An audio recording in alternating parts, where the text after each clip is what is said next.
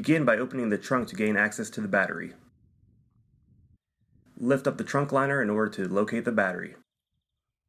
Using a 10mm socket or wrench, loosen and disconnect the negative battery connection. Set it aside so it won't come into contact with the terminal accidentally. Let the car sit for about 30 seconds to ensure any residual charge has been dissipated. In the engine bay, remove the plastic engine cover. The cover is held on by a few clips that will disconnect if you lift straight up on all four corners.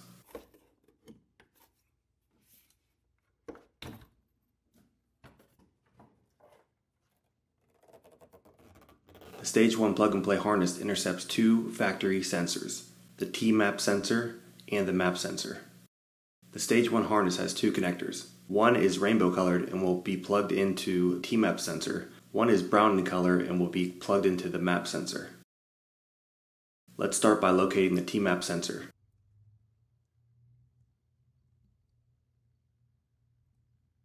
It's located on the driver's side of the engine on the charge pipe leading to the throttle body.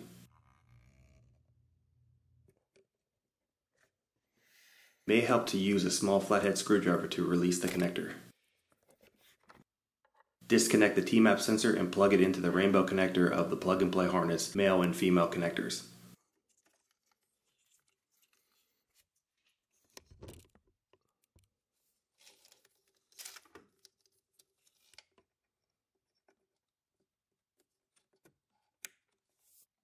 Next, let's locate the map sensor. The map sensor is located on the top of the engine towards the back of the engine bay. It is hidden under some engine insulation foam. Disconnect the map sensor. Again, using a flathead screwdriver will help releasing the harness. And plug it into the brown connector of the plug-and-play harness, male and female connectors.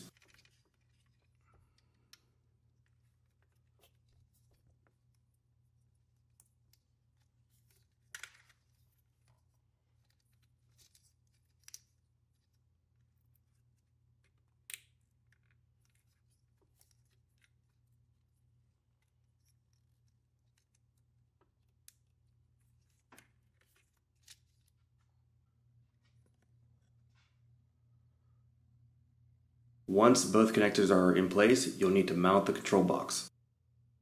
An easily accessible place to mount it is on the passenger side under the cowl cover. This cover is held on with three 10mm plastic bolts. With a few zip ties, you can mount the control box to the strut brace.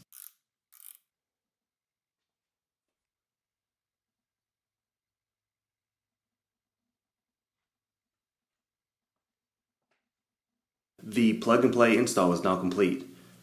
Reinstall the cowl cover, engine cover, and reconnect the battery.